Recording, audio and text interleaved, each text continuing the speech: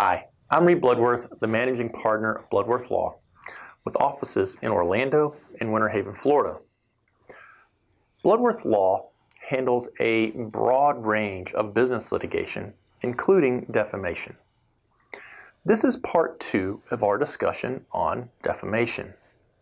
In the previous video, we discussed the general definition of defamation and the difference between verbal defamation or slander and written defamation or libel. Now I'm going to discuss the difference between per se defamation and per quod defamation. If a statement is actionable on its face, meaning something is said that is incredibly hurtful and blatantly false, that's called per se defamation. In a per se defamation action, the statement itself is actionable on its own.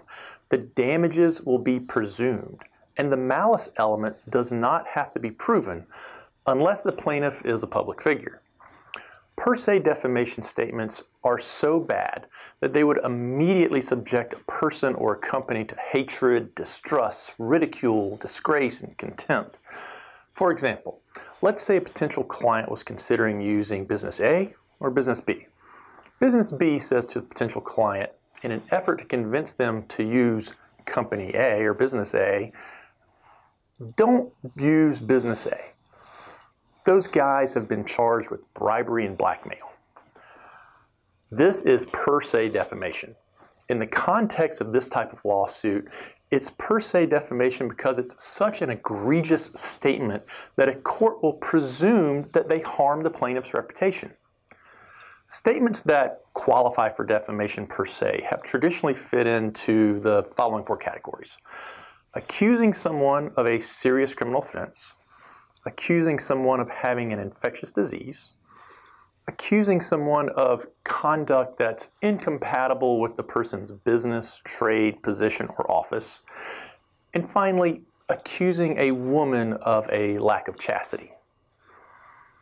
Defamation per quod is much more difficult to prove than per se cases, because in per quod cases, the statements are typically more backhanded than a straightforward per se statement. Often the accusation is implied based upon the circumstances in which it's given. Remember the earlier example of business A and business B?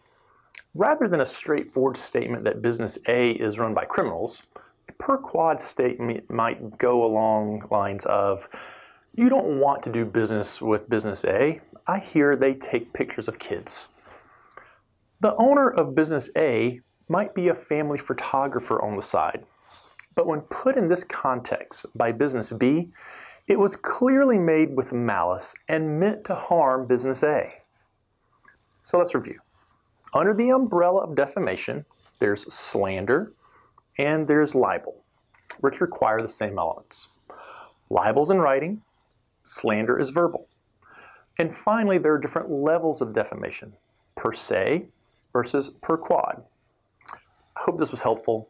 Again, I'm Reed Bloodworth, and if you are dealing with a legal dispute, give me a call.